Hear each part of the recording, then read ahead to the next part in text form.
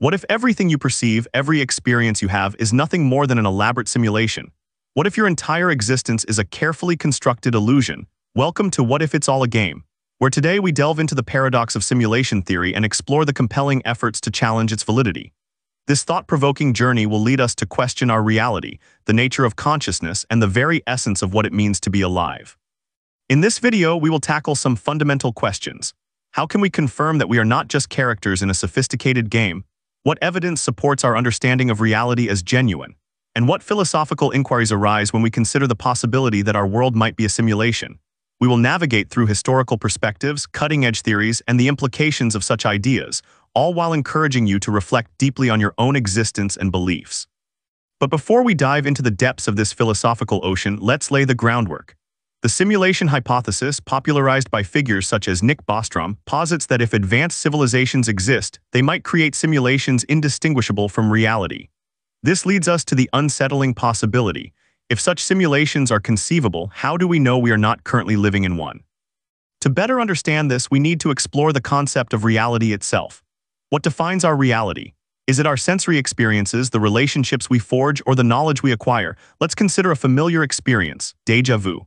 This eerie sensation of having lived through a moment before raises questions about the nature of memory and time. It prompts us to ponder if these instances are glitches in our perception, akin to a software error in a simulation. Philosophers have long debated the nature of reality. Plato, in his allegory of the cave, describes prisoners who see only shadows on a wall, mistaking them for reality. Could it be that we, too, are prisoners in our own cave, unaware of the true nature of existence beyond our immediate perceptions? This allegory serves as a powerful metaphor for our inquiry into the simulation theory.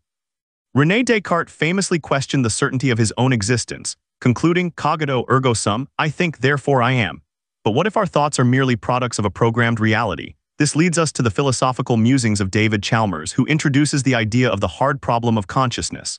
He suggests that while we can understand brain processes, the subjective experience of consciousness remains elusive, raising questions about what it means to truly exist.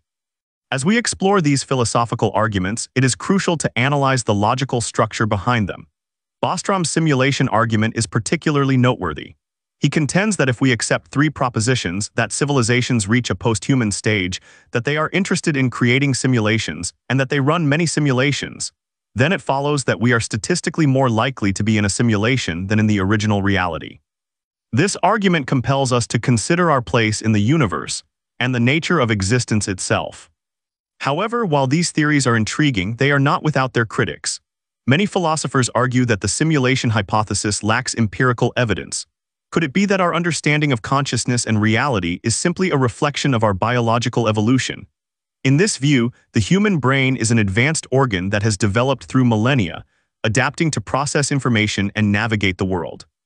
This perspective challenges the notion that we exist in a simulation, suggesting instead that our experiences are genuine manifestations of our biological and evolutionary history. Moreover, the scientific community has yet to provide definitive proof of the simulation hypothesis.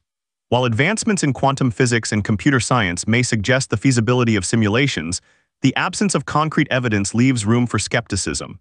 Theories such as the multiverse concept further complicate our understanding of reality, positing that countless universes exist simultaneously, each with differing laws of physics.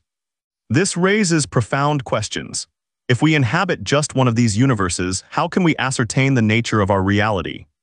As we delve deeper into this philosophical labyrinth, let's consider the implications of living in a simulation.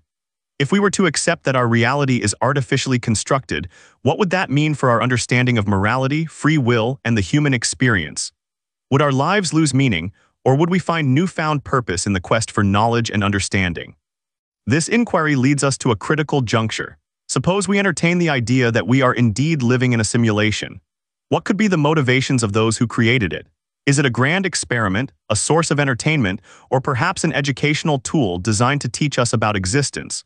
These questions compel us to rethink our understanding of purpose and agency within our lives.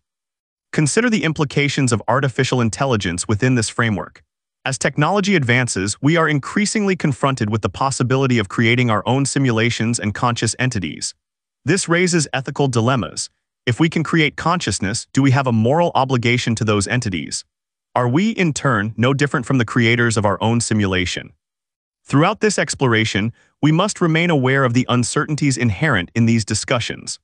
The boundaries between science and philosophy blur as we grapple with these profound questions. While some may argue that the simulation hypothesis is mere speculation, it serves as a catalyst for deeper inquiry into the nature of our existence. As we navigate through this complex landscape, let's not forget the crucial role of personal reflection. How do these theories resonate with your own experiences and beliefs? Have you ever felt a sense of disconnect or questioned the nature of your reality? Engaging with these questions is vital, as they challenge us to confront our assumptions about ourselves and the world around us. In the face of such profound inquiries, it's important to recognize the limitations of our understanding. Theories come and go, and our grasp of reality continues to evolve. Just as the scientific method demands rigorous testing and validation, so too must our philosophical explorations remain open to scrutiny and debate. So what does it mean to know that we are real? Perhaps it lies in the connections we forge with others, the emotions we experience, and the knowledge we seek. Our shared humanity, our capacity for love and empathy, may serve as the most compelling evidence of our existence. As we conclude this exploration, I invite you to reflect on the ideas presented here. What if our understanding of reality is merely a starting point for deeper inquiry? If our perceptions can be called into question, what does that say about the nature of truth? Ultimately, the journey of understanding our existence is ongoing. We may never arrive at absolute certainty, but the questions we ask and the discussions we engage in are what propel us forward. If you found this exploration thought-provoking, consider subscribing to our channel, What If It's All a Game? Join us as we continue to unravel the complexities of existence and the mysteries that lie beyond our perception. What ideas resonated with you the most? Are there aspects of these theories that you find particularly compelling or troubling? Share your thoughts in the comments below, and let's continue this dialogue together. If you value this exploration of reality and consciousness, don't hesitate to share this video with friends and family who might find it equally intriguing. And don't forget to turn on notifications to stay updated on our future discussions filled with new questions and challenging ideas.